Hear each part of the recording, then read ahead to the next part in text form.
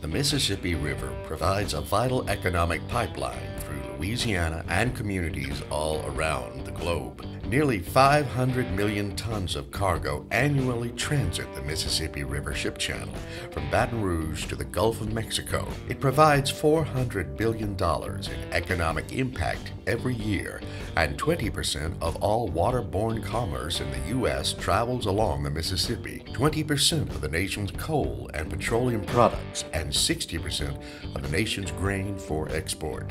92% of the nation's agricultural exports are produced by the Mississippi River Basin, along with 78% of the world's feed grain and soybean exports, all dependent on the Mississippi River ship channel. $21 billion in annual agricultural exports are shipped through Louisiana's port system, which relies on the channel. Sedimentation occurs along the Mississippi as sand and silt wash downstream, gradually filling the shipping channel.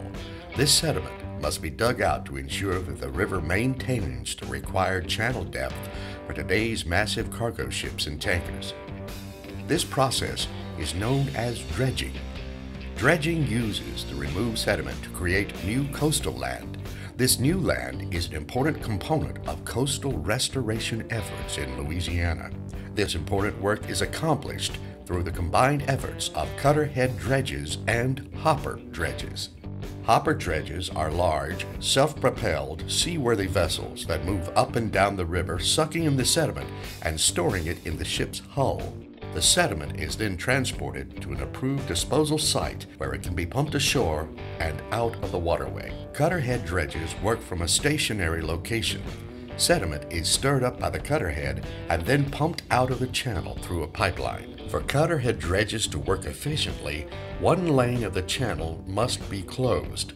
This one-lane highway must be serviced by hopper dredges in order to remain open. Vessels require a certain amount of water to float and not touch bottom.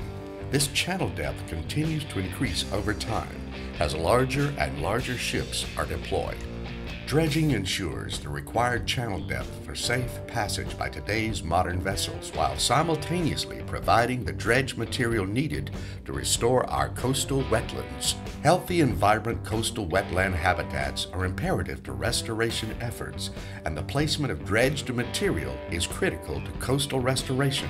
Dredged material is used to provide a buffer around the shipping channel, fortifying it. Not only does dredging play a critical role in the transportation of our industrial, agricultural, and energy resources, but dredged material is used to replenish and protect living coastal and marine resources, enhancing community resilience by restoring and revitalizing our Gulf economy. Sufficient and sustainable funding of dredging operations along the Mississippi is crucial to Louisiana's ability to safely and efficiently meet the world's industrial, agricultural, and energy needs while maintaining the federally authorized channel dimensions and the economy of the nation's most prolific tonnage ports complex.